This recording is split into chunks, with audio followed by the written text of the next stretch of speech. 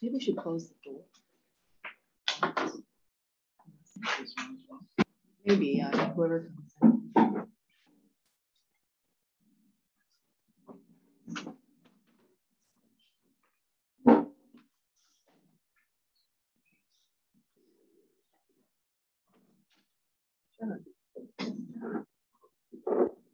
Yeah, I turn on the audio. Turn on audio. Okay. Yeah. Okay. Let's start. So welcome everyone. We are continuing our AIA series, AIA First Project series tonight at the Office of Hong Kong-based Practice Collective. So they say there's a first thing for everything. So tonight, actually the first time we do a hybrid format for this series.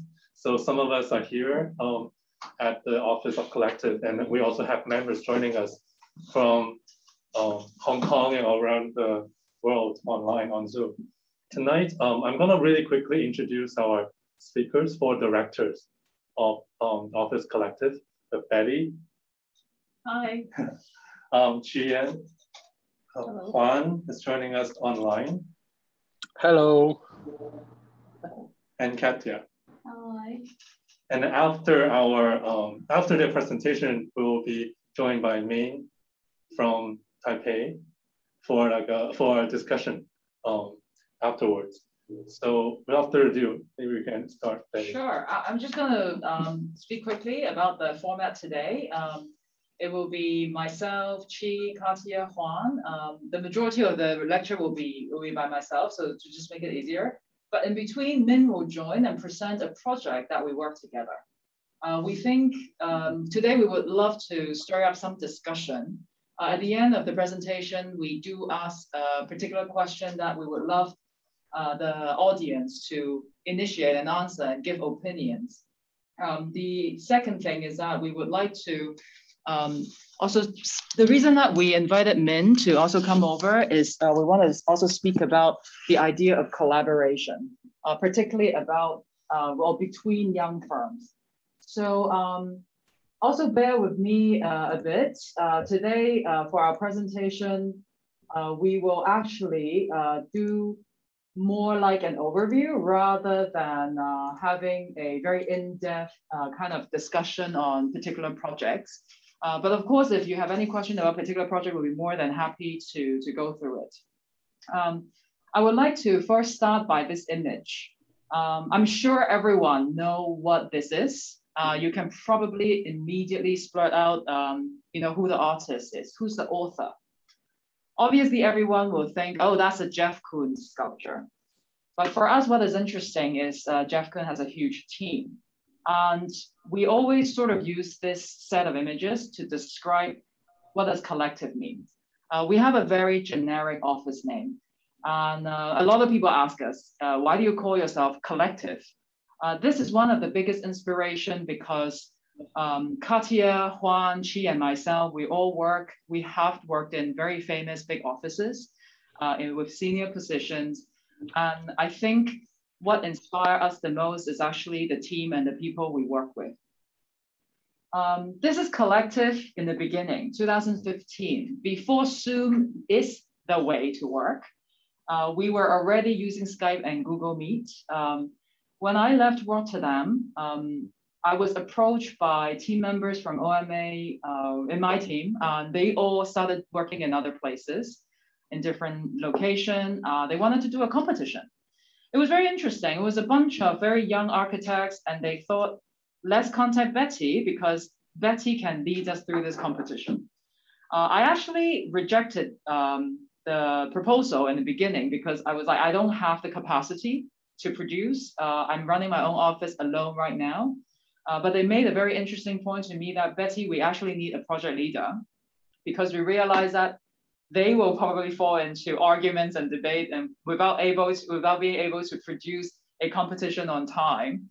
And they thought, having worked with me prior in Rotterdam, they thought I would be a good candidate to help them go through a competition. So that was actually the first, let's say, formation of collective. 2016, I approached Juan and Katia, and then we started in a Chinese walk-up. It's a very small space, 300 square feet. There was 3 of us and also 1 summer intern from Hong Kong U. That's where we actually started the office. We're very lucky. By 2017, we moved to the current building we're in right now on the 9th floor. We are on the 11th floor at this moment. We have a small team of 8 people, and we started doing projects. But by 2018, we were really hustling. We were working all over in the world, in New York, in San Francisco, in Milan, in Hawaii.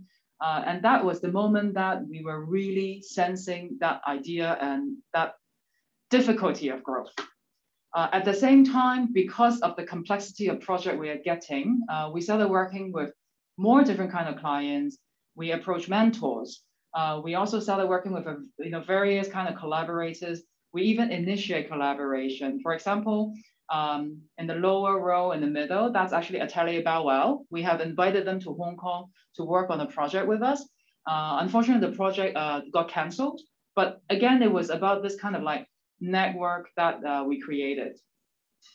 By 2021, which is right now, we're very lucky that we can move into a much bigger space. And we have a very, let's say, a very stable team. We continue kind of creating this momentum of design. But then you see the images down there. We thought that was actually very important because creating a culture has become almost a quintessential way to create a good team. And a lot of the times we use, let's say, eating, drinking as a casual way to exchange ideas or even things that they're not happy about. So by 2021 is on our 6th year. We have a team of around 17 right now. We were at our height of 21 just not so long ago. And after the summer, quite a few of them went back to school. Actually, there's quite a few GSD people here. We're quite happy that quite a few of them go to our school. So the story of collective, probably people who know us know there's 4 directors. And I'll explain a little bit our kind of intricate network of how do we know each other. So Katia, I know Katia through OMA. And Katia is a graduate of Chinese U. And then Juan and I knew each other at Harvard. And then we came to Hong Kong and Juan joined OMA. And I came to Hong Kong and helped start the Hong Kong office. And prior to OMA, I was at Herzog and Jumiron, and Chi and myself and Juan, we all went to the GSD and we overlapped. But then Chi went directly to HDM, and Daigun is a project that brought her to Hong Kong for many years. So now I would let Katia maybe talk a little bit about herself. Yeah. Hi everyone, I'm Katia. I am a graduate from Chinese U. So after graduation, I joined OMA. That's how I met Betty at that time. So on OMA, I work on numbers of competition and quite a lot of interior projects. And the last project I worked on is the Shanghai Exhibition Center in Lujiazui that I was leading the interior design. And the first project is actually the West Kowloon Cultural District project. That's how I met Patty, and then we work closely together. Yeah, that's the. Thank you, Katia. And then Juan, maybe you can give a little bit introduction of yourself. Unmute. Sorry, I thought I was on mute. Hi, I'm Juan. I'm from Spain, where I got, where I got my architecture degree, and where I worked for a while before going to the US to continue studying, and where I met Betty and actually Min. I moved to Hong Kong from the US around the time when OMA was opening their office here, and I worked with OMA for a while, mostly on the CUHK College project, which unfortunately didn't get to happen.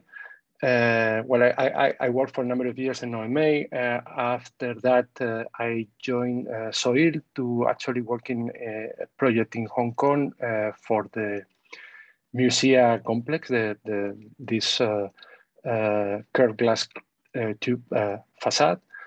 And after that, in 2016, I joined Collective, and here we are. And then Chi. Hi everyone, I'm Chi.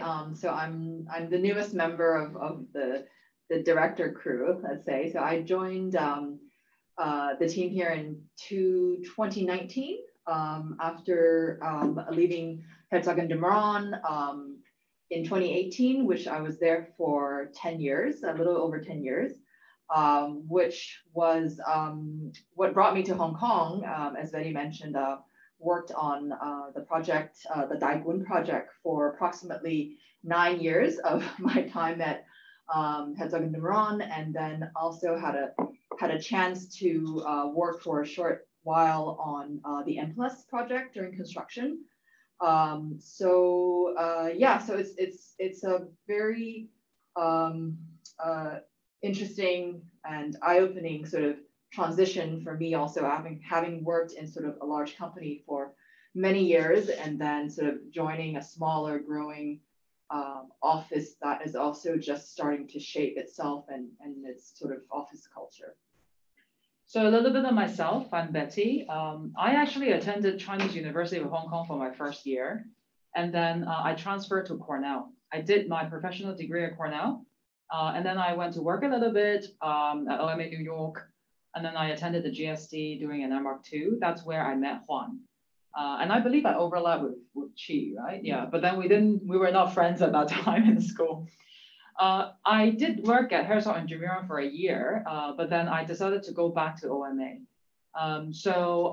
My last position at OMA was design director with RAM in Rotterdam, where I have led likely a team of 40 people with Alain Foreau. We have one competition like Axel Springer, which is completed right now, which is amazing to see. And then 2015, I came back to Hong Kong and opened our own firm. In 2015, as I have also shown you guys earlier, we started hustling by just kind of working with people we know.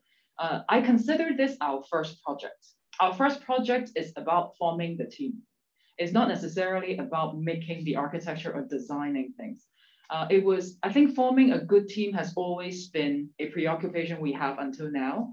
And when we were given this opportunity to do this lecture, that was the first thing that came into our mind, is that our first project is forming the team. But then indeed, the first team created a project. And of course, as all architecture, small architecture firm goes, it's a competition that you probably won't win.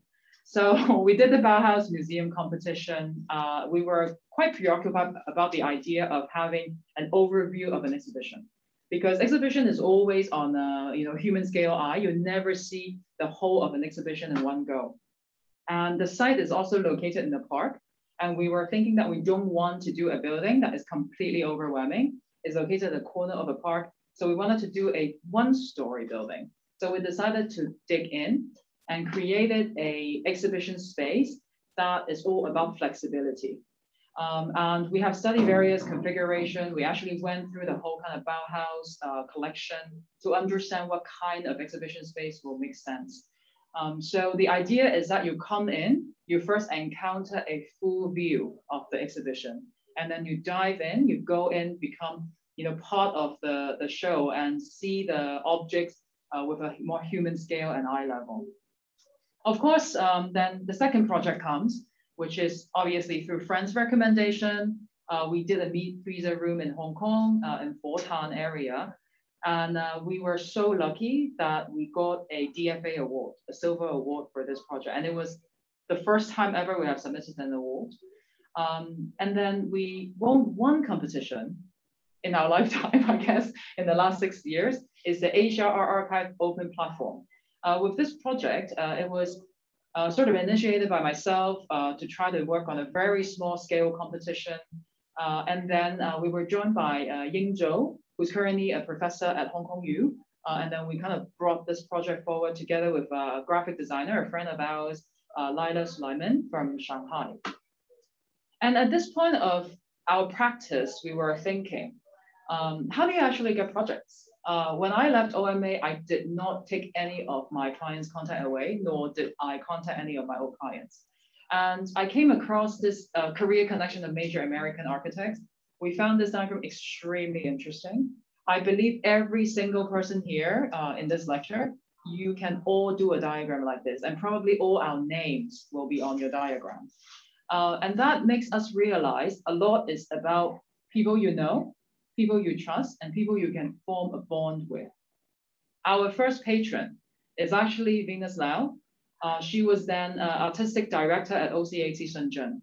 All these shows I put on this slide, we did it. We have done many, many exhibitions with her. And when she went to K11 Art Foundation as the artistic director, because of the previous collaboration we had, she really enjoyed it.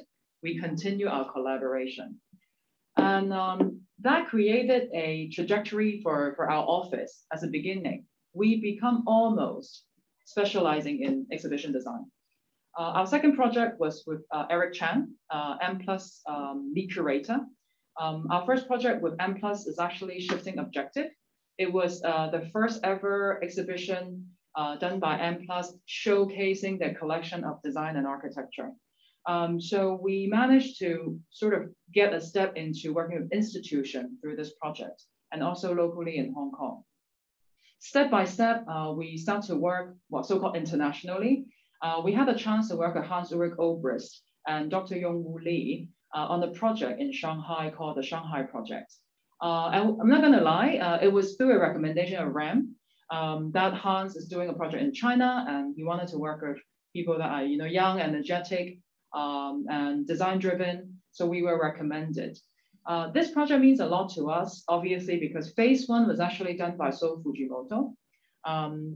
It's a very, very well-received project in Shanghai in the context of China. We were commissioned to do phase two, which is an interior project, a 4,000 square meter big exhibition, in which we managed to actually participate almost in also like a curatorial role together with Hans and Dr. Lee in suggesting location, ticketed, non-ticketed, what kind of program we can do.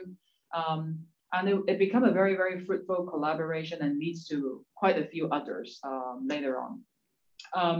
One of the patrons of ours, Jeffrey Shaw, ex-dean and chair of the School of Creative Media in City University, he received recommendation from some of his friends, seeing all the other exhibitions we have done prior. And he had this pretty difficult exhibition with real authentic letters of Tsinghua scholars. They were the people who pushes the modernization of China, and they were writing letters to each other. So these are authentic, old, let's say, artifacts that are being exhibited in a non-museum environment. We were commissioned to work on this exhibition, and Jeffrey has allowed us to go pretty crazy on this. And we have created 30 special vitrine to host these letters. And in each vitrine, which is a table, you can actually read the conversation of the scholars talking to each other. With all these exhibitions, we managed to move on to work on some interior projects that are art related. Our first gallery project that is under collective, because all of us prior has worked on galleries and museums, but under collective is actually for Esquil, one of the biggest textile company in Hong Kong. And they have built a gigantic campus by Ronald Lu and Partners. And we were commissioned to work on a small gallery to renovate what has already been built in there. Probably this will be one of the most exciting commissions we have received, and we did not manage to talk about it in the last 3 years that we were working on it. It's the M+ East Galleries. We were designing the opening display, the exhibition for M+ Museum, which is going to open on the 12th of November this year. So I can't show you pictures, but we have went all the way to conceptualization, to creating drawing sets. And this is the floor plan that we have come up with the curators. It will be a very exciting show. There's a lot of amazing collection that you guys as architects would love to see it. For example, the Archigram collection. And it's almost inevitable that in Hong Kong, we feel like the first step to make architecture is to probably get commissioned a commercial podium. Obviously, Hong Kong is filled with private development, and it just seems like a lot of developers tend to cut their building up in different pieces to let different parties design it. I'm not complaining, but we did, this is the first architecture project that was commissioned to us as a commercial podium in Sam Shui Bo area. And unfortunately, it was canceled. So we finished concept design, it didn't go through. So the office was kind of devastated. We have a big team in place, everyone's hired. It was the moment, it's, one of the growing pains of a small office is what should we do right now? We started doing competitions. So we participated in a residential tower competition. This one is in Central. Unfortunately, we lost it. And then we started participating in public competition, the WKCB Pavilion, which the last talk was by New Office Works. They won the competition. So we are the losers here. And our idea for the pavilion is actually to create this integrated piece of almost like a canopy that it opens up itself for different programs. It can allow different direction of programs to happen. But at the end of the day, we have two things we want to do. Number one is to make use of the whole plinth instead of building one building. But the second thing is we actually wanted to create a shadow, a moving shadow for public, because we ourselves realized it's so hot there. Like no one wants to get out there because there's no shades. So the conceptual intention was to actually create a moving shadow to host people. Obviously, we lost. So we move on, and then we started doing competition in New York. A lot of us have been to New York. Chi Yan and myself, we had lived there. It's a very dear place to us. And this interesting competition came in place. People who have lived in New York know exactly where this is. This is the Chinatown Tourist Pavilion that looks like a Chinese temple. And they launched a competition to redesign this, and they call it the Gateway of Chinatown. So for us, it was very simple. We wanted to do a urban furniture, but at the same time, we can also keep that usage of a tourist pavilion. So what we did is to extrude, push, pull, and create a furniture that also at the same time is it's a public kind of bench for everyone to sit on. Obviously, we lost. Well, we keep going. We did one of the biggest competitions we have ever tried. Which is almost like a cityscape scale. It's as long as New York State. It's 800 kilometers long. It's called Reimagine the Canal. We have done master plan before, and at the same time, I have to be honest, it was one of the way that we can keep the team intact. We didn't have any jobs at that time, but we want to keep the team. We had a very good team. So we started launching this kind of research effort in looking into New York State, Erie Canal. So we started zooming in, we looked at every locks in the canal, and then we were quite mesmerized about how boring it is actually, but at the same time, how potentially exciting it can be. So we conglomerate all the findings we have, and we started creating our own kind of like psychoanalysis on the canal. We created this whole mapping of program, population, infrastructure, altitude changes, all the monuments and everything you can think of about upstate New York along the Erie Canal.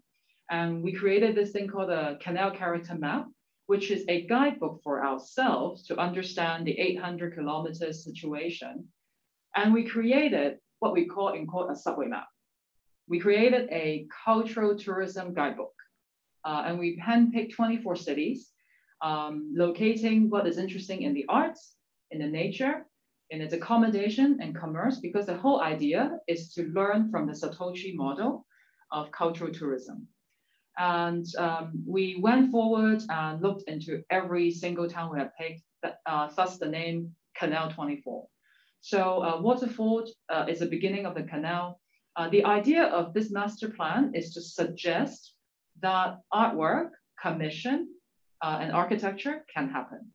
So we started looking into places that are in the middle of nowhere, for example, and you can create a campsite. Because the idea of cultural tourism is not about art only, it's about reviving businesses, that you can also do other things. So Fairport is a very quaint little town. There's a lot of people living there. So we wanted to create things that the community can use also in the summer and winter. And also Medina is where actually sandstone were being made. So there's a lot of, right now the kind of like quarry situation has totally died down, and they still have a lot of industrial buildings that are empty. So we suggested that artwork can be commissioned and create art institution. Lockport is a very popular tourist site because it has a double lift lock. And so we wanted to create places that tourists can come. We did lose the competition in the end, but among the 150 candidates, we actually entered the final. We were one of the 7 teams that managed to enter the final. We went through a whole ordeal of presenting in New York, meeting the governor, New York Power Authority. It was extremely exciting. We travel all the time and we try to present it, and we entered phase 2 and then we lost. So how did we sustain through all these losses? We started doing interiors, and we became quite well known locally in Hong Kong for retail. So this is a determined store for Beijing, which we managed to test some extremely conceptual ideas. This is one white shirt, 48 sizes. How do you sell one white shirt? So we created a trunk, like the trunk show, and it's a cube that can open up and create different moments of display. We got commissioned by Felestra, a luxury leather goods company, but to build in Honolulu while it's operated by Felestra Japan. It was an extremely exhausting project, but very, very fun. We're very grateful we got this chance. It's a very, very beautiful project, we think, and we were very lucky to get an AI award last year with this project. We started doing commercial interiors. Tatler Asia headquarters is designed by us. It was a 10,000 square feet space, and we managed to also test ideas of bringing garden indoors. We created a 20-meter long interior garden here. And then we started establishing relationship. All 4 stores in CUHK, a Hong Kong lifestyle retail place, commissioned us to work on all 4 of their locations for their kind of branding revamp. And that brought us to New York. We designed the ONS store, which has a close relationship with CUHK. And we managed to start working overseas, also after Felestra in Honolulu. Having said that, the interior project helped our office a lot during the time of having no, let's say, big commission. But we still continue working on a lot of exhibitions. That trajectory of working on arts and culture have never stopped. And then we work in Shanghai with Power Station of Art. It's an amazing big show, 4,000 square meter, with the international artists and foundation like Yves Klein, Chinese artist Ding Yi, and Korean artist Liu Fan. And also again with M+, through with their architecture and design department on the Southeast Asian collection.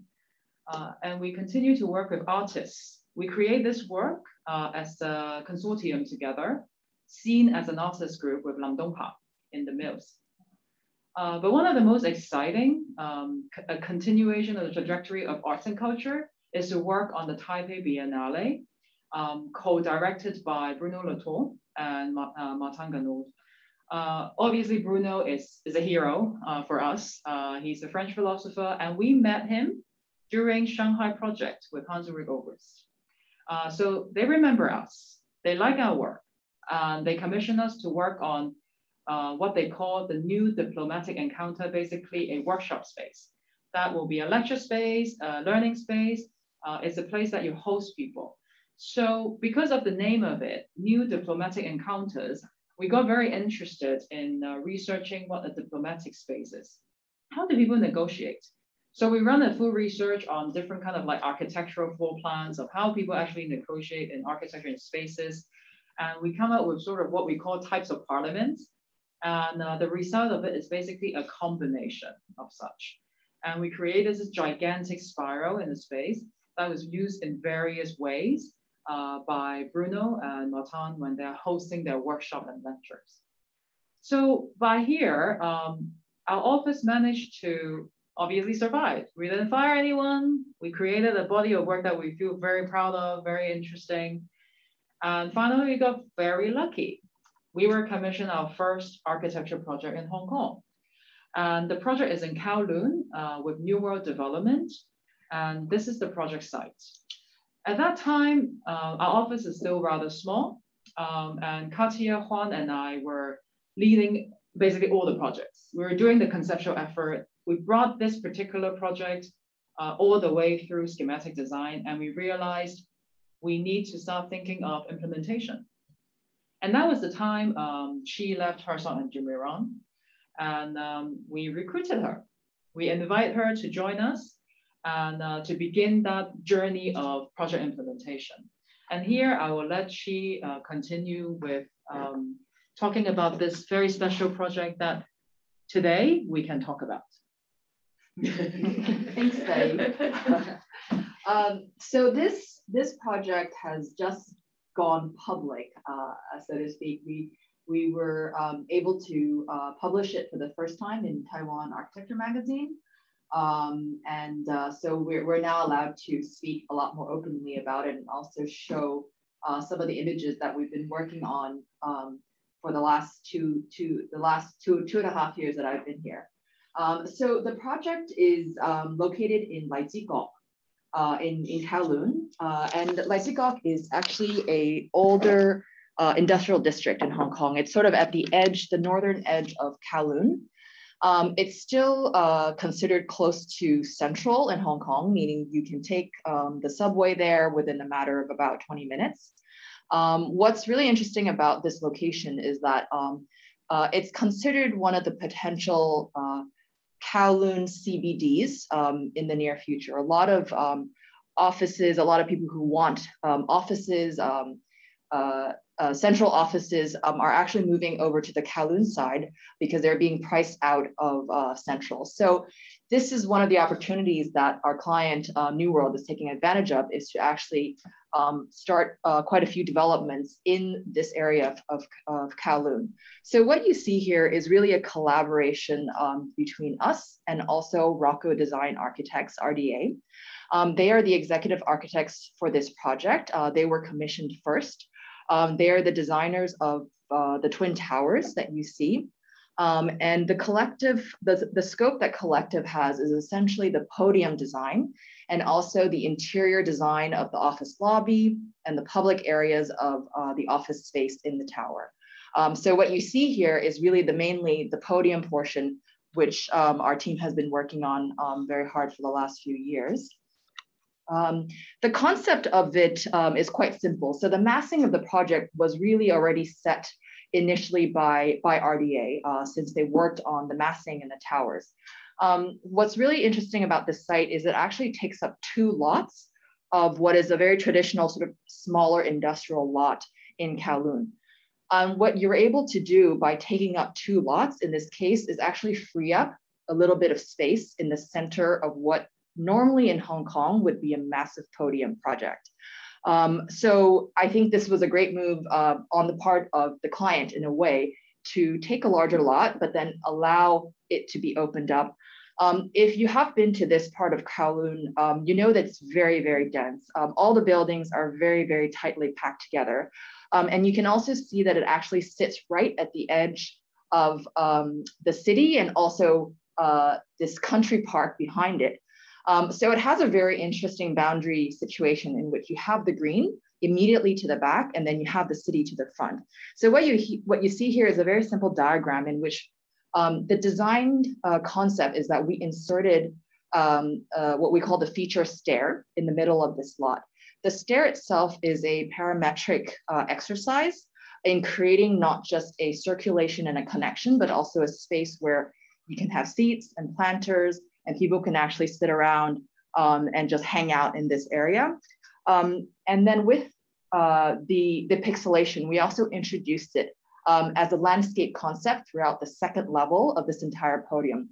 So that in a way, there's a connection with the greenery from the backside of the site down into the city. So here are some renderings that we've been working on. It gives you an idea of this sort of bringing the green that is very sort of always adjacent to us when we're in Hong Kong down a little bit more into the city. This is a view of the space at night. So indeed, in the end, it is a very commercial project. And it is quite a different insertion, you can say, into what is a much more industrial fabric of Leipzig-CUHK. This is a view of what you would see looking down from the towers, very much emphasizing on this central sort of new gathering space.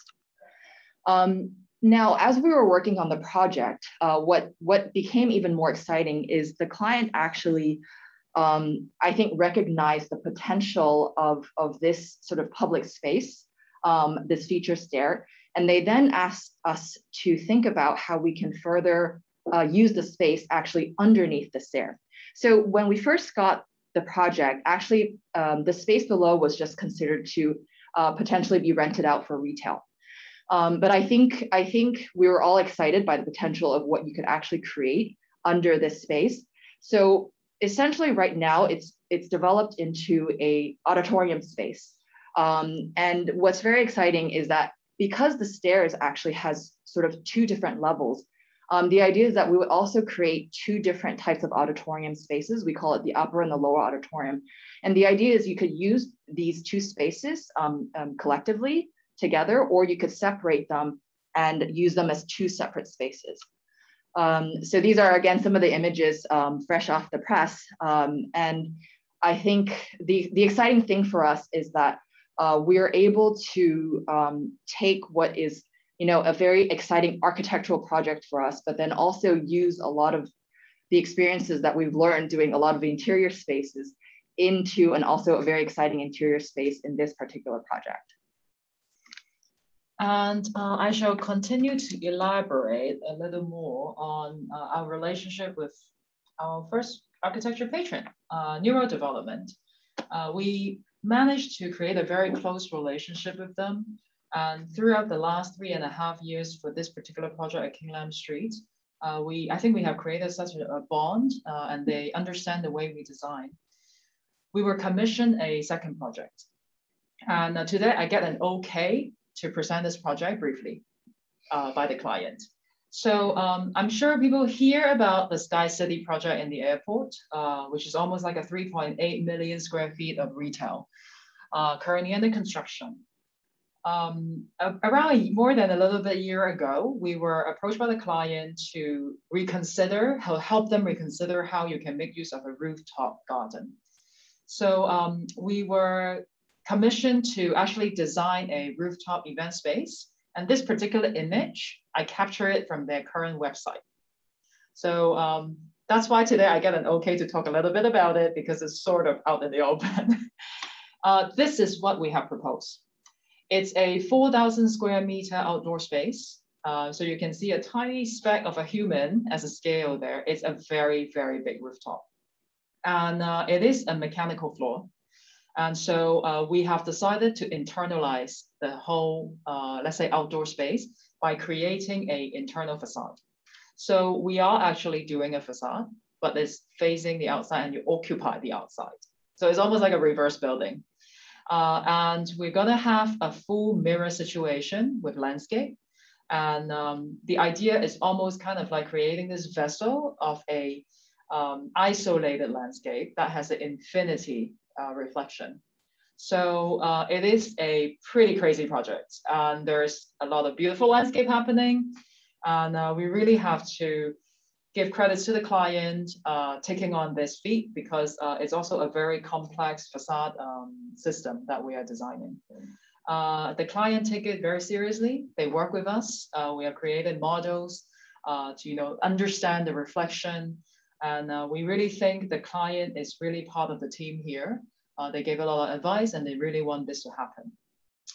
And here I would like to introduce Min. Min is our classmate from the GSD. And hello, Min. Hi, everyone. Hi, happy to be here. Yes, we're very excited to have Min with us because Min's a very good friend. Min opened his own office in Taipei. He's from Malaysia. He worked at BIG before in Copenhagen. And Min approached us to do a competition together. And that's why I would like to pass the time to Min for him to speak about the presentation. Min, I'll let you share screen. Okay. you would have to enable Yes. sharing for a moment. Yes, got it. You should be able to do it now. All right. Thank you.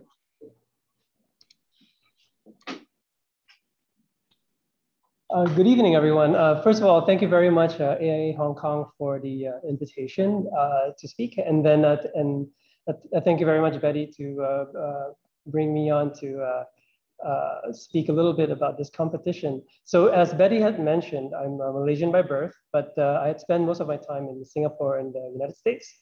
And then for many years in Denmark as well. And then now we've moved to Taipei. And the reason we were here was because when we were at BIG, I was a project architect for this very large project, residential project in Hualien. And in a way, we moved here with the project to be closer to the client and our collaborators. And so the project is on hold at the moment. So we're very free and we had opened up our office. For me, our company maintained strong ties, our past relationships, especially with our previous clients and previous collaborators. And in, I think one day we got a call from our this architect in Malaysia, Kumpulan Senureka, whom we have worked together before while I was at BIG. And we kept in touch and he contacted me about this very large competition in a new part of city outside Kuala Lumpur. And it was for a convention center. So just to briefly introduce Kuala Lumpur, what you see, that's this urban area is what we call Klang Valley. And it is a valley, of course. And it's in the center is the city of Kuala Lumpur. But where you see this pink circle is this city called Cyberjaya. And it's a city that's fairly new. It's about 30 years old now. And it's meant to be a conurbation of education and high-tech sectors that would complement very well with the financial sector of Kuala Lumpur. To the west on the coast is this very large seaport. And then to the south, you'd see a very large airport. That's the Kuala Lumpur International Airport. And the brief was to develop this plot of land in pink into a new city surrounding a convention center. The key project was the convention center. So that's what you see in square. And the master plan was actually given to us. And we were in charge of providing some urban design for this area, but surrounding the convention center, which was the key part of the competition. So to the left, to the west of the site is a very important former mine area. And this is the part that I want to introduce first, our context. Our context essentially is no context. It is very typical in Asia to develop in this no man's land. But traditionally, we would have some sort of either tabula rasa in the middle of nowhere or a urban historical context to build in. But today, for this competition, we were offered something of both in the sense that there's a new city, but it's fairly undeveloped. And then, but the landscape part is a historical landscape. So it was a former tin mine. Malaysia made its money through agriculture and rubber about 120 years ago. And around the same time, they developed this tin mining industry brought in by the British. The technology was brought in by the British. And so this dredging method of mining created very large tidal pools, craters, essentially in the ground. And today what you get are these very large wetlands, and they are protected by the country. But to the east of the site is where we were to develop this large convention center. So because of this because of this historical context of tin mining, a collective got together some very cool model maker to make our final model out of molten metal. It was an extraordinarily heavy model, but it was only yay size. It was fantastic, and I think the client loved it.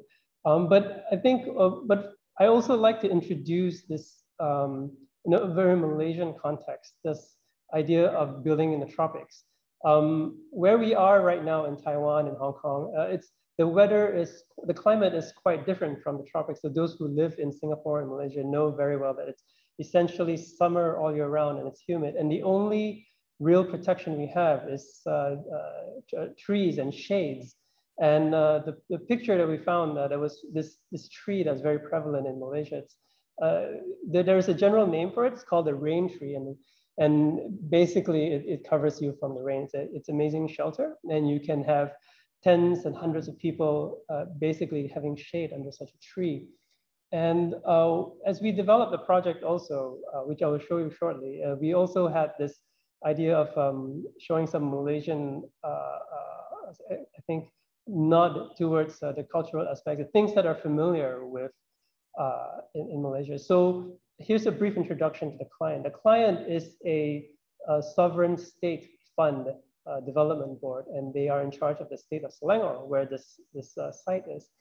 And they are essentially in charge of, they are in a way developers, but it is developing for the benefit of the nation, so to speak. And so Malaysian or very local iconography is extremely important because what they are building is in a way to actually provide some sort of Malay or Malaysian experience or the picturesque. So I suppose it was quite helpful that I was Malaysian as well. And we could point towards certain useful icons that I think it was what, 6 weeks to develop 50,000 square meters. Yeah, so it was quite efficiently planned in such a way that we could help in that manner. But I think the most interesting part, of course, was the developing of the project. And as an introduction of what the whole thing looks like, it's basically a convention center with its massing, but which we created a new land, a new ground on top of it in the shape of a pyramid. And the reason it's in a pyramid is really because we have an inverted black box in the base. And what we could also do was to then treat the facade in a very special way, such that they could be an extension of the urban context, but at the same time, its own monolith in this new site. But the key aspect of the project was this auditorium areas, these performance centers that would be the crown of the building, if you may. So the resulting thing was to create this really large, again, umbrella or a canopy structure in the site. Now, we must emphasize that the iconography did not come first. They came later, and it was a way of finding a way to communicate with the clients who were not architects, who were not designers, but they were just hardcore financiers and developers. So the iconography came later, but then the massing on the program was really a large back and forth between our office and Collective, everyone in Collective. And I think it's very important to say that we did not always agree on many things, but it was because we did not agree that I think we could have a fruitful collaboration. I think if everybody were the same, then there would be no collaboration. Then we're just copies of each other. But because there was some kind of push and pull and counter thoughts that we could develop things that were kind of unconventional, I think we were also quite fortunate to bring in Arab, and we had a working relationship with this man in the picture, Rory McGowan, who spent many years in Beijing developing the structure for the CCTV towers. And then I think that was his last major project, I believe, before he returned to Ireland. We kept in touch, and then we worked on the skyscraper project with him earlier. So with the same local architect, so we could very confidently say, hey, Rory, we have this crazy idea. Would you like to help us make this real? And I have to say, he was very enthusiastic with young architects. And I think that was very helpful in creating this collaborative process even more productive. And so we created this system where there's the underground for parking as in general, but then we had this enormous base where we could house all of these convention centers and backup house areas. And it could be planned in such a way that cars can come in on one side and pedestrians can come in on the other. And there would never be any sort of clash between the two. All of them would have some sort of access to the landscape park, the wetlands park surrounding the building. And the way to do that would be to access two of the facades, which would be green roofs, but done in a terraced sort of way. And then towards the top, where we have this crown, would be the auditorium. And this was possible only because we could use the facade as fire egress, and which was very helpful. It was very good to have our local architects who were experts in towers and fire egress, so they could help us make this thing work. Here are the plans to show the really dynamic relationship between each floor, which was very, it was almost like a different world with each plan that you cut. But I think all of this would be more clear in the section. I think this sort of push and pull also was very helpful, not only because of people, but I think it was helpful that the program itself was so schizophrenic. And you know, the site was rather special, is unusual. There was this dichotomy of, is it urban, is it landscape, and then is it natural, but is it man-made? And in a way, it was a little bit of everything.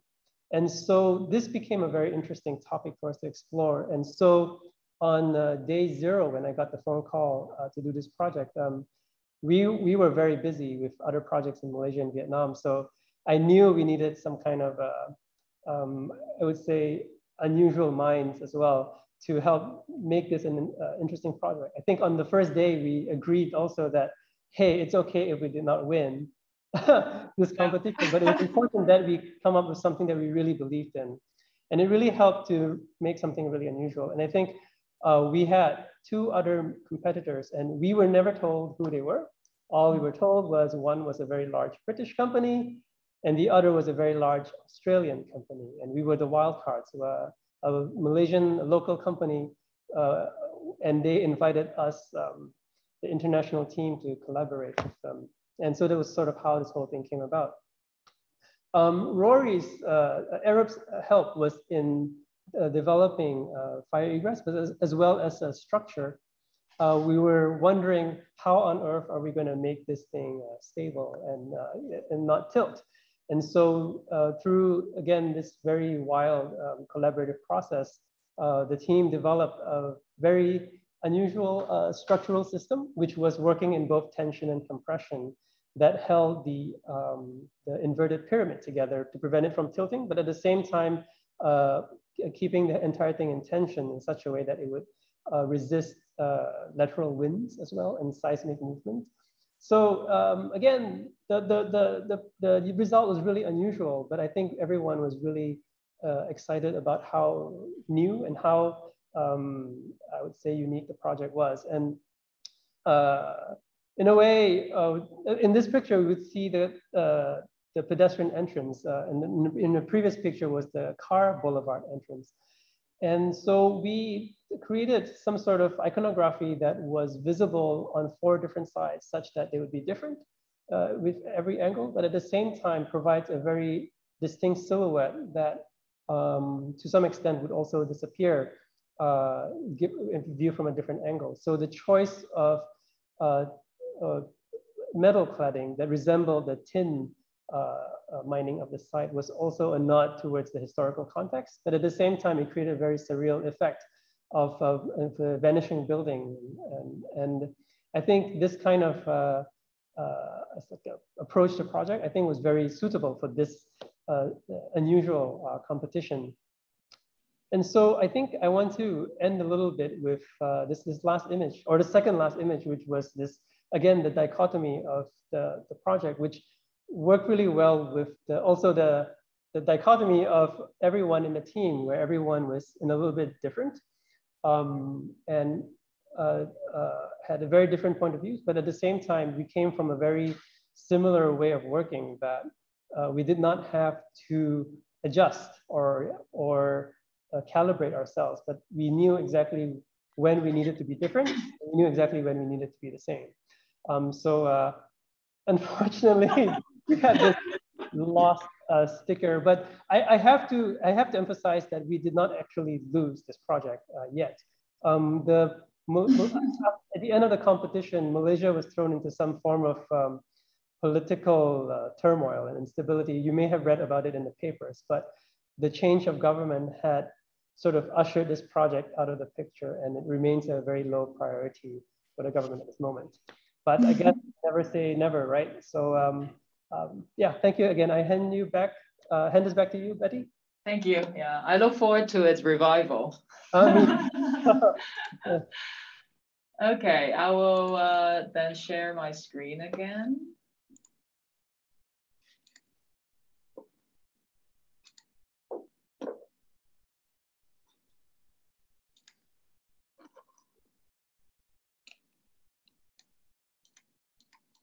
Sorry, guys, 1 second.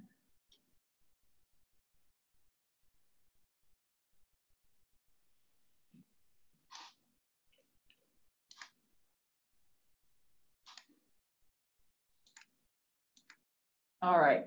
So indeed, we didn't lose yet. It's gonna be revived. But one of the reasons that we thought it's important to bring Min into this conversation is, I think we all have the experience of working on competition with your friends, and they usually don't work out. It's very important for us to bring this up because I think the idea of collective has a lot to do with collaboration. By creating good relationship with your collaborators, meaning your consultants or your clients, or even within the team, as Min said, we don't actually always agree with each other, but it's the same between the 4 directors or even with our team too.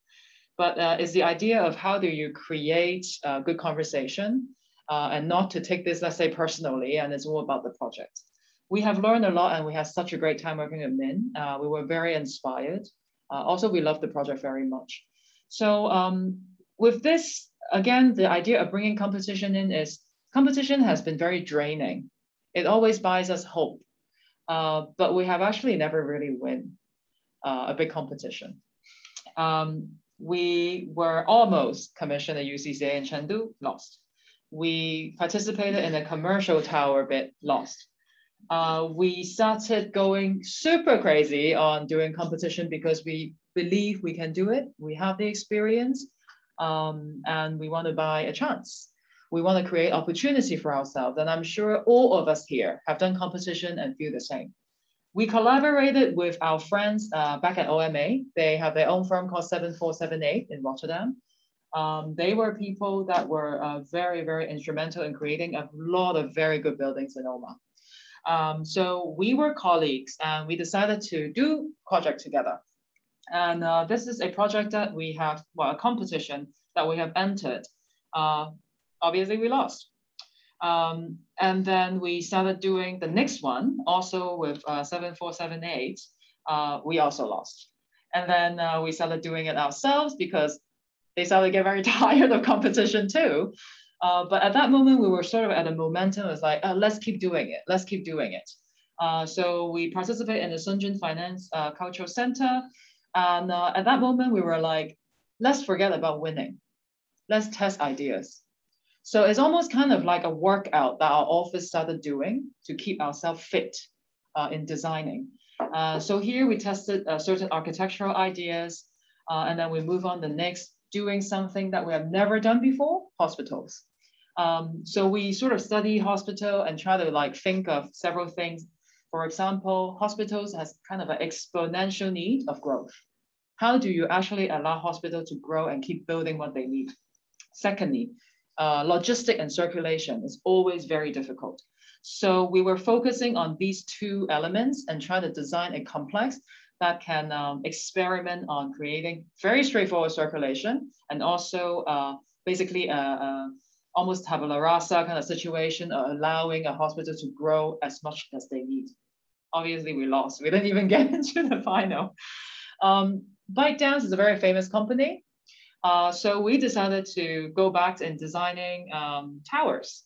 And we started looking into the programmatic elements, but then at the same time, we're trying to control ourselves so that the tower doesn't look too crazy. But then the interior situation has a lot about like combining what tech companies nowadays want of public programs. There was a time when ByteDance was kind of engaged in this kind of crazy news in the States, and the competition sort of like didn't go forward, so we consider that lost. The last one we lost was the Shenzhen Mangrove Museum. Very famous firm got selected.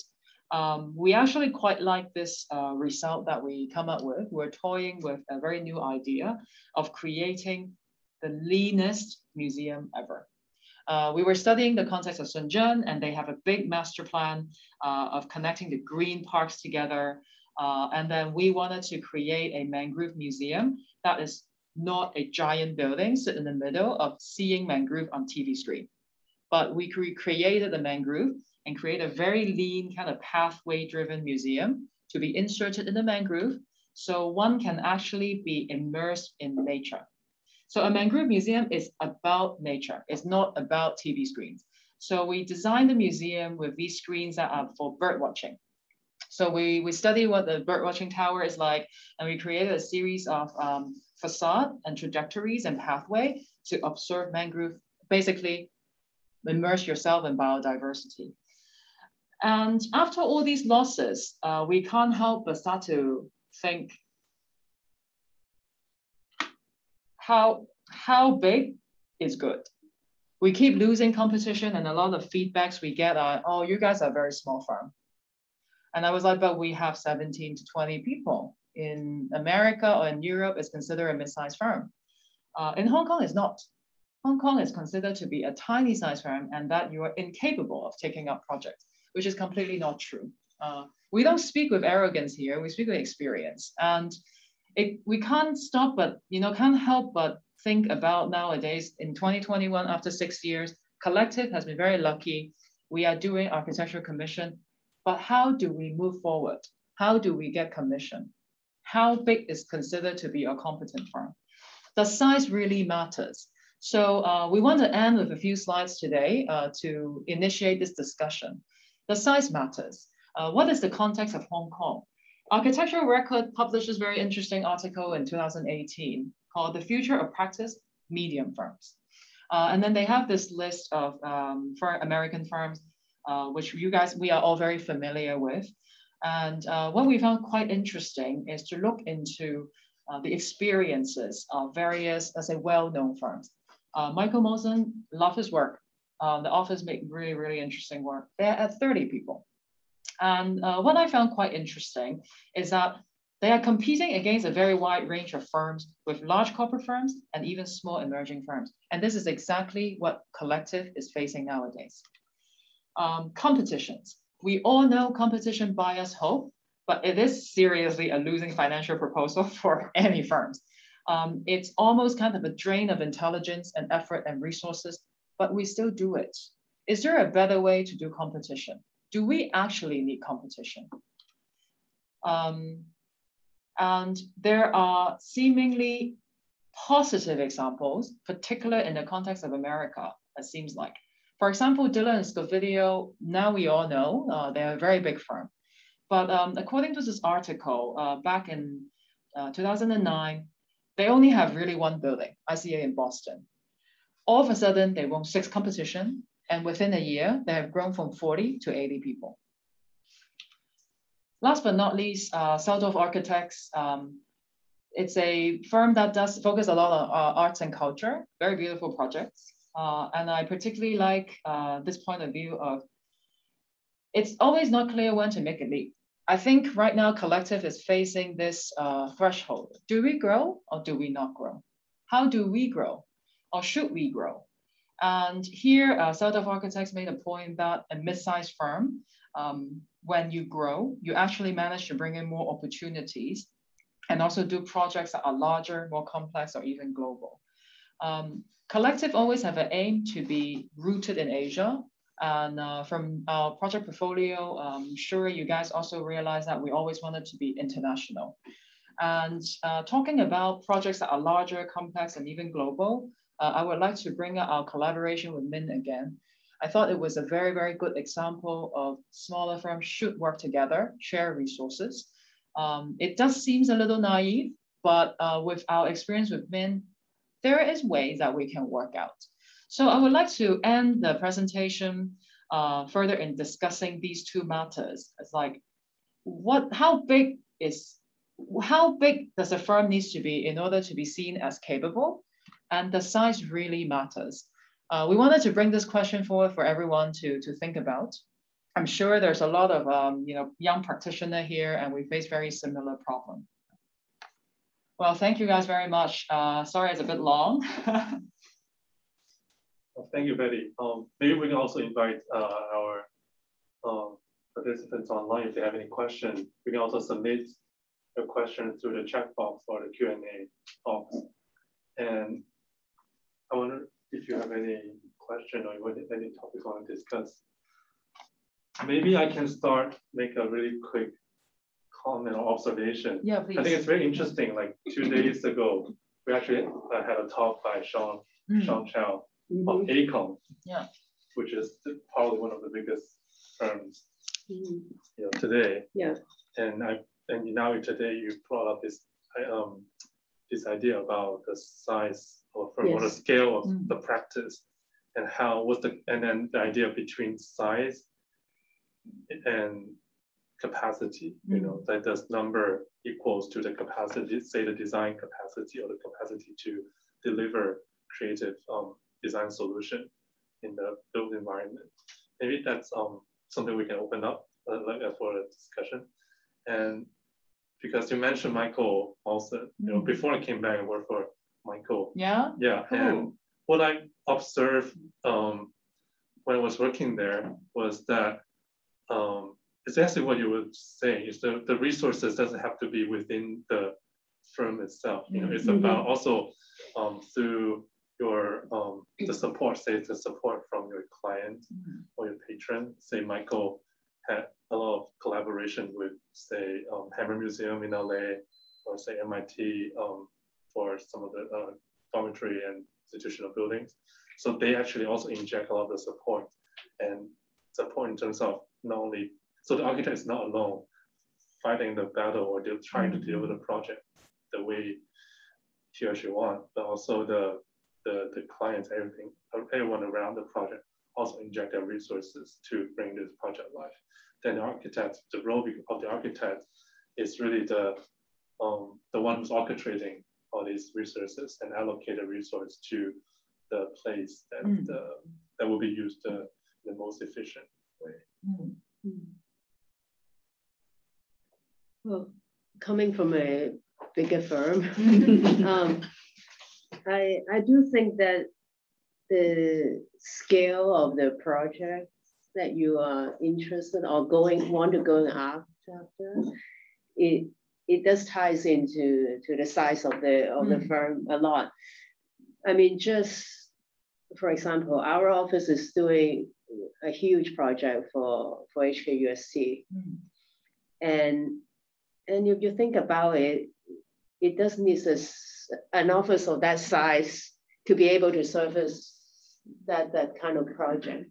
And it has to do with something very basic financially, where you're able to not receiving a fee for like 2 months and then running an overheads of over maybe 20 millions of Hong Kong dollars in order to sustain that. And so I think it really comes down to like your goal as to what kind of scale of the projects, that it has to, and also the resources that you're going after. But certainly, I think collaborations with other firms helps extremely with your case, with different specialties. I mean, even us being a big firm, we also collaborate with a lot of offices just because like we don't know everything. Yeah, so like whether it's a small firms or big firms, every collaboration is still very much ingrained, I think, in the practice. Yeah. I think right now for a practice like ourselves, we have between 17 to 20 people. It is really a threshold for us at this moment. Where the directors were already discussing, do we grow? Should we grow? How do we grow? Or should we not grow? because now we still know everyone, right? We can still share meal with everyone and know everyone's name and their life. And once we grow, what does that mean? The whole system also needs to change. And we feel like, or at least myself, because I do a lot of the management of the office, it's like, I don't think I know enough of how to run a business. And I started to think of like, oh, maybe we can take this opportunity to also hear out from people who have experience, to also guide younger firms like ourselves. It's like, how do you actually grow? And I thought that can be quite interesting as a topic. But from what you've presented, it seems that you enjoy what you're doing and you build a culture that really excels at it. Is grow suddenly now an objective? Growth an objective? Well, is it a means or an end? Well, Why is it? I feel like the narrative we have today, I show a lot of losses. Loss. I think she has an ambition to do certain type of projects, which with the current size doesn't allow her to do it. Yeah, it was almost kind of, we learned. It was like, oh, we keep losing. Well, first of all, I guess fame is one thing. The other thing is, are you capable? That's always the question, right? Oh, we have Christian Lowe. To Betty's question, thank you. In the chat box, it says, in my experience, size of firm are driven by preference of firm leaders regarding the scale of project that you choose to undertake, but also relates to how close and hands-on the partners want to remain to each and every project. Director have to be highly motivated to grow because it requires a certain amount of bonies leadership be inserted. Actually, yes, that's very true. Yeah, I think one thing that the 4 directors are like in collective is that we're extremely hands-on. Yeah, extremely. Yeah. Well, yeah, we have had comments, clients commenting that we are maybe a little too hands-on. Business leadership. Yeah. Oh, business leadership. Yeah. Thank you, Christian. Yeah. Christian has moved to Bangkok, one of our members. Wow.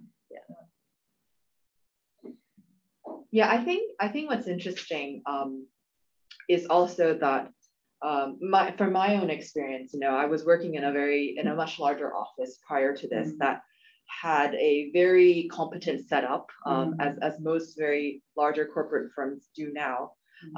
And what we were asked to do, if I wasn't at a partner level or anything at that point, so you were really able to solely design manage, let's say, and really work on a project very, very hands-on, and also have a variety of senior mid-level people that are all very, very, very competent, and are all able to run different aspects of a project on their own. So I think we are also now learning in a smaller office how to balance the amount of time that we commit to each project, and also as more projects come in, we're having to divert our attention. When when I was at HTM, you really were able to focus on one project. You knew every single aspect of that one project, and I think that's something we're learning to balance, is how much time do we commit, and how involved are we with trying to do our first large architecture project, but also trying to sit together and really discuss the administrative aspects of running a smaller office. We were saying half the time we're talking actually about how do we organize the office, like from a very practical point of view, like our folder structure, the type of people we hire, what kind of a timesheet system should we use. We all have different kinds of experiences we think this is how it works best, and this is how I've been doing it for the last 9 years. So those are always very interesting, but actually time-consuming conversations that we have, since we're essentially starting from scratch, but also trying to take things that we know that we think work best from different bigger offices to try to make it work.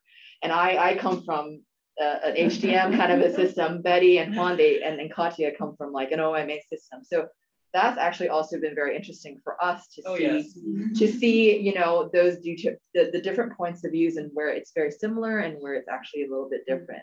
Yeah, quite different. So. Yeah. Oh, we have more Q&A. Oh, Nelson. Oh, hi, Nelson. Not a question, but a word of encouragement to the innovative team at Collective. The concept of small is beautiful can be challenging to succeed in contemporary architectural practice, perhaps especially in Hong Kong and China, where rapid urbanization and development are dominated by large developers and their large consultancies, including architectural and engineering firms of commonly 200 or more staff. Hopefully, there are still discerning clients who have discovered that small is the new big for more attentive professional service. Oh, Nelson, this is our new slogan. Small is the new Small is the new big. The future of practice is medium-sized firm. Thank you, Nelson. Yes. Okay. Well, we see a few familiar names.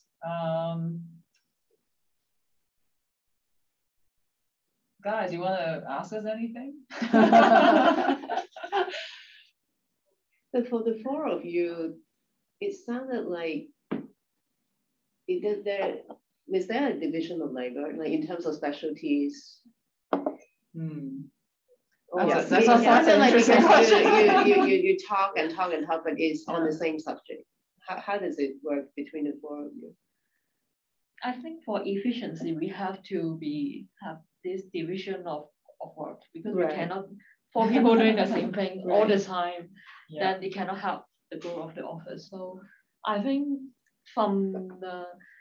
we are also learning from a small firm, from 3 of us, and then we have 4 of us, and then we do trying to divide our works more efficiently. So who is best to doing what? Actually, kind of it's not planned, it just happened. It's almost natural selection. Yeah, yeah, like Betty will just deal with the context.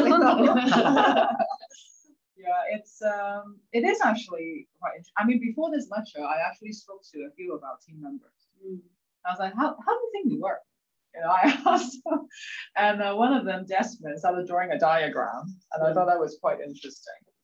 Because he was analyzing while drawing, and he was like, it's actually quite complex, the way that we work a collective.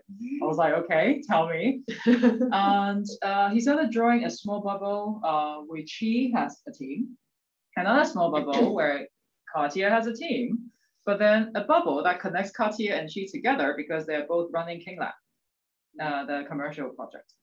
And then he drew smaller bubbles that some of the smaller teams that Betty is leading, let's say project managing. And then he drew a very big bubble around all the teams, including myself, Chi, and Katia, with Juan over it, because Juan is our design police. So he will sit in most of our design reviews. He will basically deal a lot with maintaining the concept, or like how do we do the details that we can maintain the concept. There's always a concept policing. And then he drew another bigger bubble over Juan, which then Betty jumped back out, because then there is this management aspect of things. But then he sort of a big cross on the diagram. Like, no, that's actually not really true either, because then, as Katia also said, Betty, Chi, Katia, you know, and Juan, we always come together and discuss things. We also seek help of each other. Sometimes when I'm leading a small project, I'll be like, hey guys, I need help. Can we have a design meeting? And then like Katia and she will sit in. And sometimes we even invite team members. It's like, guys, you guys have experience doing this. Let's sit in and talk about projects that other teams are working on. So we drive the studio. We wish to drive the studio as a studio. Yeah, and we reviews. We do a lot of reviews. But I think we also sometimes realize that there are certain moments when we realize, oh, there are 4 directors sitting in a small design meeting in which that is potentially not so losing efficient. Like if you were calculating by the hour. So I think we also realize that there are moments when, if there are moments later, maybe if the office does grow, that we will have to be comfortable with each of us making design decisions independently, or with more of less of a group consensus, let's say, which because of scheduling, because we just don't have time to sit together, that we'll have to get to a point where we would be, you know, as I think most projects in probably bigger offices, partners really run independently from each other. But we very much at this point, we really are still in each other's business, let's say. Yeah. Yeah. Is there a way to allow people to talk? Yeah. Just like that. Oh, but then they need to indicate who wants to talk, right? They have to raise the hand, right? Oh, anyone wants to raise their hand? We would love to have a conversation. Sorry, we're new to the webinar. But if anyone would love to, oh, we have Dennis here. From RDA, who's working with us on the King Lam Street project. Hi, Dennis. And then we have Eric. Eric used to work with us at OMA, and he runs his firm. Oh, this. Oh, Dennis. Yes. Dennis, you can speak now because you raised your hand. So Eric runs his firm in Indonesia. Hi, Dennis. Hello, everyone. Hi. Thanks for coming. Hello. Do you have a comment or a question? Oh, just enjoying the speech. I think it's great to introduce Dennis I mean, I consider Dennis very much a very close working colleague in a way, because I have worked very closely with Dennis. Dennis is from RDA, Rocco Design Architects, who I worked very closely with on the Daegun project. Very interestingly, by the stroke of luck, I am now also working with Dennis on the King Lam Street project here at Collective.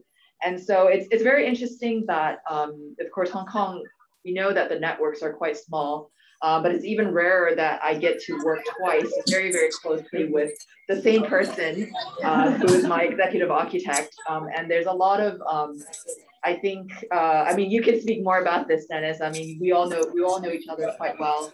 And it's really great that in Hong Kong you have these very, very strong firms, Hong Kong firms that know everything about the Hong Kong statutory rules. We work very, very closely together. I think very successful in the last few years. So that's just to introduce Dennis. Yes, I think it's actually been very enjoyable working with you guys on King Lam Street, and I think seeing your post about the project being published on magazine, I think this moment has been waiting for a few years already. So it's been very exciting to see that happen, and being able to see your projects, especially those hard work you've been going through all these years. I think it's been very rewarding, I think. And also I think after Tycoon, after working with Chi, I think the journey through Tycoon was very enjoyable, and also the dynamic of working as a local architect with the foreign architects on Tycoon was very exciting. So being able to work again with Chi and the rest of you guys is actually a very rewarding moment, especially after Tycoon. Because usually when you got a local projects, I think that most of the energy being put in is mostly on the commercial side of how the project is going to be built and how it's going to be implemented. So being able to work with you guys, having so much sort of energy in terms of the design input, I think it's been a very, very, very enjoyable journey, I would say. Thank you. Thank you so much. You're really proud of the family. Thank you, Dennis. Thank you. Thank you so much. Yes, we thank you. Hey, Paul, you have a question. I just made you, you can talk. Yes, hi. Can everyone hear me? Yeah. Hi, well, thanks guys for the great talk. And yeah, it's, always very inspiring to see, what other people are doing and, kind of also in a certain ways share similar issues in terms of like, practicing in Hong Kong and, being a small firm and all that. My question actually is more related to, your kind of, very great previous experiences all of you, went to very established architectural offices before, and then also study, at various institutes. And the question is like, obviously operating as a small firm is going to be very different than, the previous firms that you were working at. We don't have that much resources, and we also don't have, let's say, like that much network or, connections. And obviously then the way that you practice would have to be different too, right?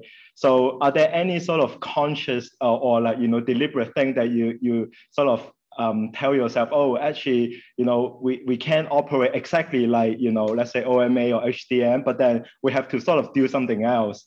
I'm just kind of very interested in, if there's anything, because obviously you have learned a lot and then you implement a lot from those great experiences, but there must be also things that you think, actually, we can't really do things like that way. Like we have to do it like this other way. You can't charge the same hourly rate. That's one thing. Well, I guess, first of all, we were employees in our previous firms. And I think that already make a big difference. Right. Now, this is our lifeline.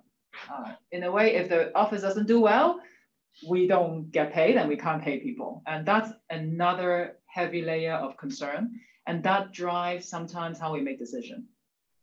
Previously, we were quite spoiled. I always use the word spoiled because we enjoy very good clients. We have a great team. We don't need to worry about P&L so much.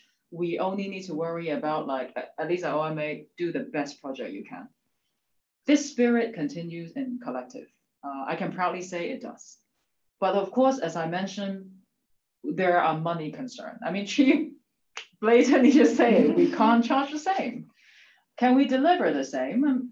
Maybe in terms of architectural concepts or, that kind of vibe and energy, yes. But do we have that much resources? No. We don't have the best pool of people necessarily applying to our office, which also means we don't necessarily get the best fee to offer the best salary. And these are all realities. So I would say, because of our role is switched, we are now business owners and we need to bear the responsibility in running an office.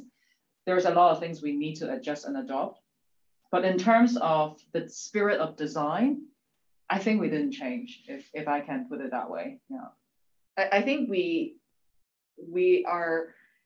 haven't been forced yet into the position where we've had to compromise too much in terms of the way we work and the way we design and what we want to deliver.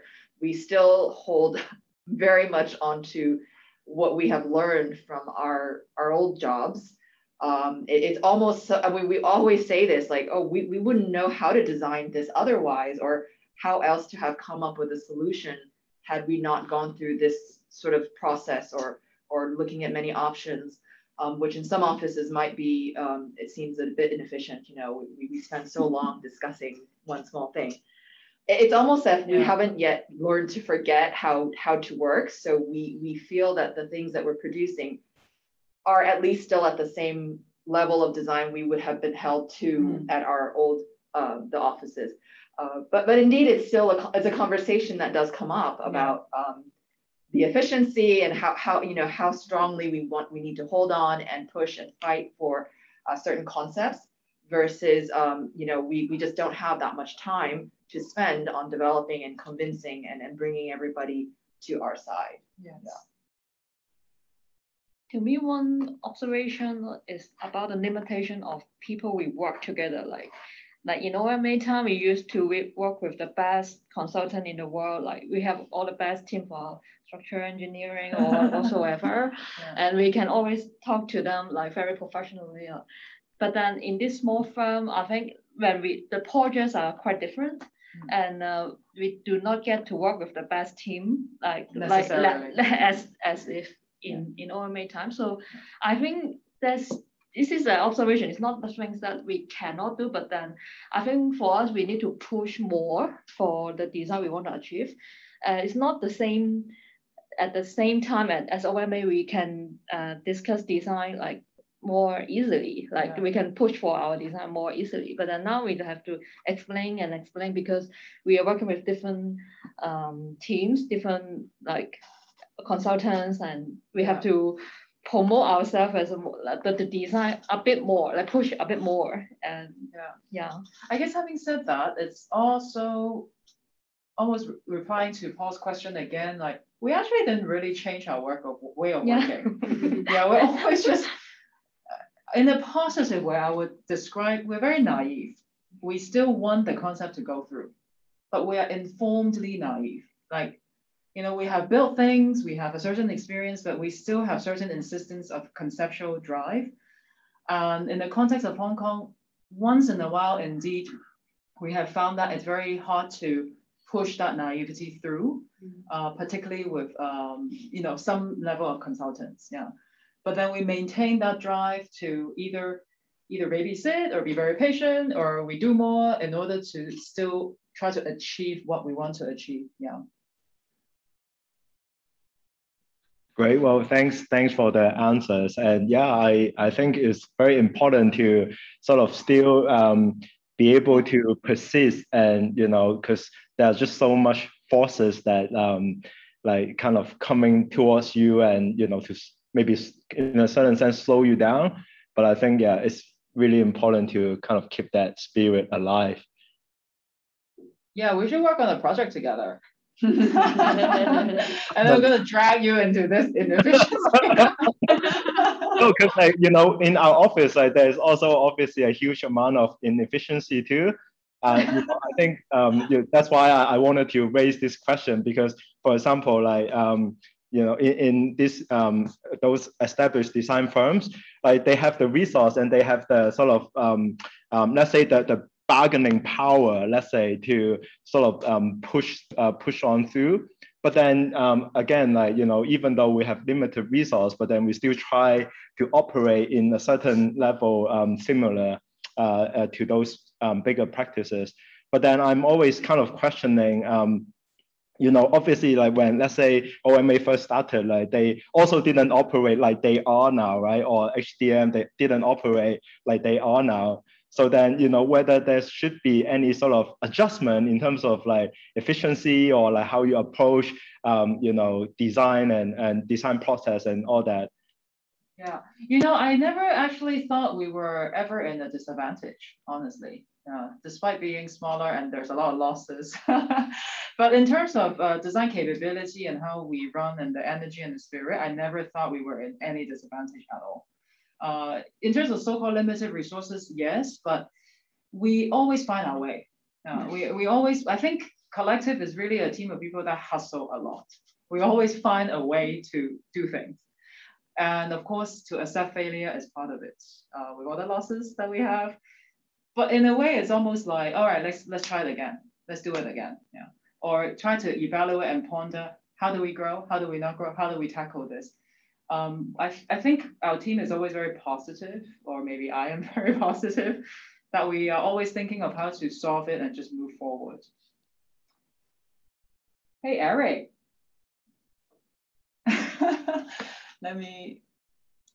Am I gonna put, hey, Eric, how are you doing? All right.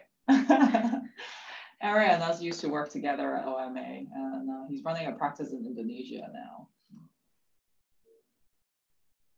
Well, I have a question. Yes, so, please. It's very clear that, you know, the value of collaborating through the design process is, you know, a great way of working and makes a lot of sense. But what are the benefits you see in collaborating on the business side? And do you have sort of a structure or a method of making decisions amongst the four of you when it comes to these questions of growing or not growing, or, you know, going for a project or not project? Is there not going for it? Do you sort of take some of the same strategies you use in the collaborative design project, or are there other sort of influences on how you're trying to approach collaborative business decisions? That's a difficult question. I think recently the four of us also came together and say, hey, how do we decide on what project to take and not to take? Because there was let's say a few incidents. One incident is certain director wants to take this and certain director doesn't.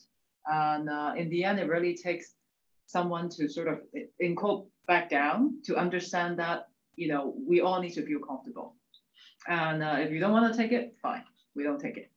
But then I think we all, we respect each other enough that we are open to tell, hey, I don't feel good about that decision, but I respect that. And then we discuss why, and maybe next time we can reconsider, you know. And for me personally, I think it's a lot about openness and being understanding and respect. But of course, I feel like this is, I mean, we have all observed partnership in bigger firms. There's always, you know, abrasion or, you know, goodness, you know, they all come together in various ways. It's going to be a challenge, I think, if we grow. I think we are all aware of that. But at this time, we are still, in quote, inefficient enough to sit down and discuss. And we try to get a consent. You know. But for so far, it's been working quite well. Yeah. Do you have anything to add? I think what is interesting for me is that I am now in a position to be in these business conversations, or conversations not necessarily about the design of a project, but really about, you know, like, do we hire someone to manage our social, there's so what's interesting is for me to now be in a position to discuss with a team about like the realities of running an office in all the practical ways, like, do we hire a helper to clean, how many days a week, things like that, that I think we, you know, from an office, you don't really have to think about because it's kind of all there. So these are all decisions that we want to, it has been made maybe before I joined, but then it's like suddenly it's open to discussion because somehow something is not working again. Right, you move offices, you're like, yeah, and then is someone going to be in charge of this and that, like mundane, very, very, very mundane things. So we brainstorm everything. Yeah, so I think we do at this point, we still discuss like all of those things amongst ourselves. And we agree, or we let it sit until something happens. Like, guys, we have to actually deal with this. No one is taking care of washing the sink or whatever. So I think that it's interesting for me, you know, kind of piggybacking on what Betty, Katia, and Juan has built in the last few years, and now getting a say and kind of making like very boring kind of office decisions. And we do, I think, all are part of it in a way. And we try to also, I think, help out when we can to lighten Betty's load, because in a way she's in a way doing a lot of the networking, let's say, the overall managing, which you start to realize how much work that is for one person to take on in terms of like mental energy, right? She's kind of like mothering the office. And it's like, how do you share that kind of mothering load? And that we all take on a little bit of that. like just the fact of having to stress out about something that is maybe not working so well. I think it's like, we try to see where we can offload some of those things that I think she thinks a little bit more about, while we're focusing always on the projects more. But yeah. And this is the amazing thing about having collaborators. I really cannot do this alone. Yeah. So I think everyone who wants to start a firm should consider having others. You really need to work together in order to make things work. Yeah. Doing alone is a myth, a big myth. Yeah. And do you like observe or experience any, say, advantage of being a smaller size firm versus advantage? Absolutely. Very flexible. Yeah. We can change things like this. Yeah. It's not working. Let's do it. Let's change. Yeah. But then it's also a catch-22, because now we're getting a little bigger. And then as she said, we observe something's not working. Then we sort of like need to go through a trial era. And then you realize that it's also getting a little more inefficient. So the bigger you get, you know, the less flexible you sort of become too. So we're learning through, well, not necessarily failure, but like there's a lot of trial and error happening. But I love, in a way, I do struggle. We do want to grow, but at the same time, I love being small too, because we just maneuver things so fast. You know, it's super flexible. More questions? Do you think it would be helpful? I mean, because we were trained to be an architect, but now we are not being trained to run a business, right? Mm-hmm. Do you think it would be helpful if we, or you hire someone that can manage business, Mm-hmm. To assist you to develop the business, or to assist you to manage your office or something like this? Yeah. Because I think essentially, if we start a business, we are learning by doing, right? Yes. Because we definitely there are also trial and errors, like human resource management, all those kind of stuff. We didn't learn. Yes. At all. Yeah. So do you think it would be helpful if you include someone that is specialized in running business into? Oh, this is our dream. Absolutely straight up a dream. Yeah. And I mean, if you look at even OMA, one of the partners on left, he grew the office. He used to run Schiphol Airport. Look at big. They grew so big, and they have a CEO that runs their business. Yeah. I personally, because now I'm being put in a position to also like manage and try to learn operation, I started reading a lot about these. And you're right, we are completely not equipped to run a business. But again, we're very lucky. I reach out to a lot of mentors, and there's a lot of people who offer advice. But I do wish, particularly at this moment, that we're asking the question: do we grow or do we not grow? I wish I can have a person that I can sit down and talk to who have went through this before. That would be very, very helpful to Assoc. But the dream is definitely to have a partner that understand our desire to create, but at the same time can control us and manage the business. If you guys know anyone, let us know. Yeah, that's also one of the reasons why we organize this series of talks, so that we can also share this knowledge. Not just one talk, but also these talks by different architects in different regions, and also learn together how to practice in today's world. Yeah, this is great. Any questions? Share the questions. Yeah. Yeah. Hey, Min. Hey. Thanks for being here with us. Thank you for inviting. Yeah, you're also running a firm. How many people do you have now? We have 6. We were actually planning to grow more, grow bigger, and then COVID happened. Yeah. And it was very strange because we're based in Taipei, yes. So during COVID, architecture companies in Taiwan actually grew because Taiwan was relatively stable and many businesses were moving back to Taiwan. So there was a lot of construction, but we were in a weird place because many of our projects were overseas. So we, on the other hand, suffered during this period. So we shrank at that time and then tried to take on more Taiwanese projects instead. But yes, it's been a challenge. And actually, I've been wanting to say something about how the premise of this talk today basically is growing the company, yes, in the context for collective. But I want to, in my opinion, I think that the conditions in which companies grew, say, 30 or 40 years ago, compared to the conditions in which we grow today, they're quite different. I think first of all, there's a lot more regulation. There's a lot more consultants that are needed for any single project, no matter the size. And I think the clients are also very different. I think a friend of mine used to joke to me that if Louis Kahn were to live in our age, his stature would have been a lot more different. And in the past, he would have very eager clients who would be very impressed by certain things. But today, things are very different. And for example, clients would be less interested in the sculptural thing, but more interested in your Excel sheet and your area numbers. And so I think at least that's what I'm experiencing here in Taiwan. And I'm sure it's quite similar in Hong Kong for growing companies. And so I don't have a solution to how to handle all of these new conditions, but I think it is a learning process for sure, at least on our end. Thank you, Min. Yeah. We miss you here, actually.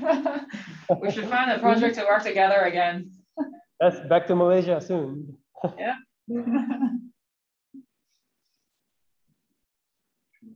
Okay. thank you everyone for joining us tonight, especially on everyone online. And thank you for all the comments and questions that we hear today. Just one more comment and then we can wrap up, for tonight. Oh, Christian. Christian mentioned he's happy to have a side call with us to chat about firm growth. Oh, thank you. My advertising helped. All right. I'll get your contact, Christian. Thank you so much. Thank you. Thank you, everyone. Have a good night. Bye, guys. Thank you. Bye. Thank you, Min. Thank you. Have a good night. Good night.